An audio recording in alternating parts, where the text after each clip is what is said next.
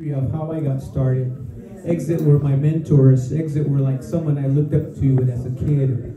I was learning how to play drum through the late 60s and through the 70s. I'm still playing. My band played at Jam Spot last week. My guitars and I've been playing over 40 years now. But Exit is one of the bands that I looked up to. It was so funny because my brother and sisters are here and they can vouch for me on this because I used to play my toy drum set and tie bells to my leg and try to work my leg doing this like Exit, you know.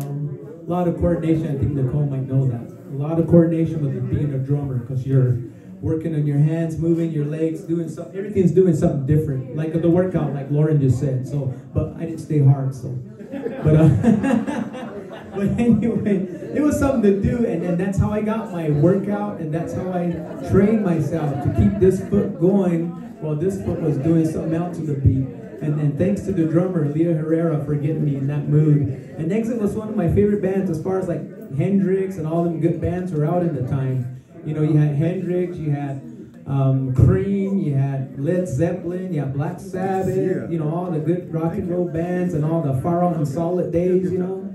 Those were the good old days. I think we grew up in a good era, you know, we did, and we used to just get away with stuff, you know, back then. But nowadays, you know, I'm 23 years sober now. And it's just awesome to be in that little group. And, you know, I try to give advice to other people to, you know, if you're sick, have diabetes. Some of my friends still drink, they're diabetic. But I try to tell them, hey, man, you don't want to be on dialysis. You still want your toes, you still want your legs, you know, whatever. Because, you know, it can lead to that, you know, with the removal of.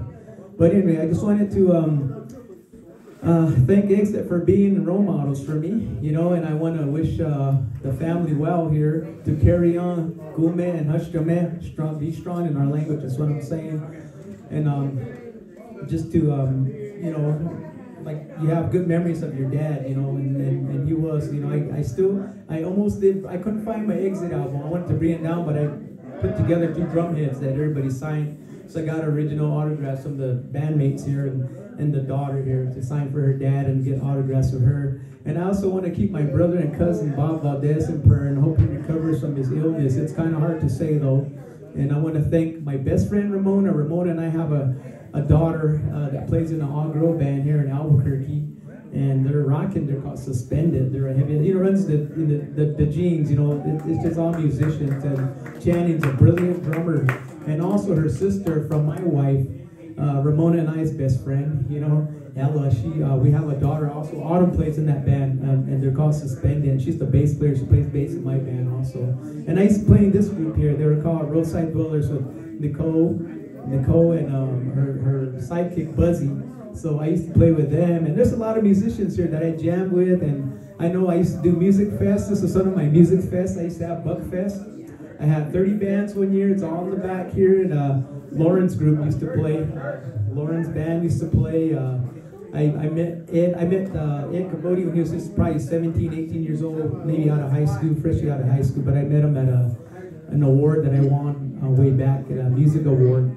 And I even got to play the Civic Auditorium before they tore that place down. It's kind of my history of what I did, my music. And like I said, I got my daughters that carry on. And I got nephews that all play. And it's just a whole family of music. And like I said, Exit was one of my biggest bands that I looked at because they were all Native American, and on top of that, Redbone, and then you had Zuni Midnighters, Navajo Sundowners. I'm not going to leave these bands out because they were all influences on me.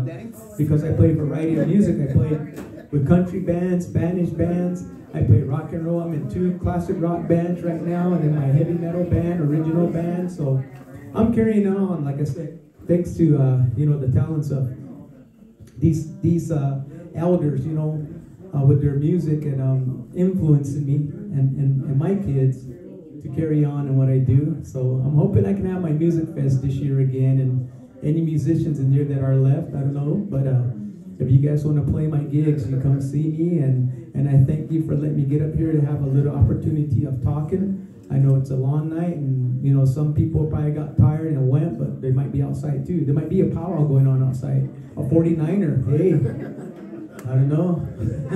But I want to thank everybody, and God bless the SUAZO family and Mr. Matt SUAZO. You know, it sounds like let me have some chili yazzie and a Big Mac, and let me have a RC. You know, sounds like a whole meal right there. A RC Garris, RC Cola. You know, sounds like a whole meal right there. But my name is Buck Contra, and I thank you for letting me get up here and talk a little. And God bless everyone. Have a good evening, and everyone get home safe tonight. Drive safely.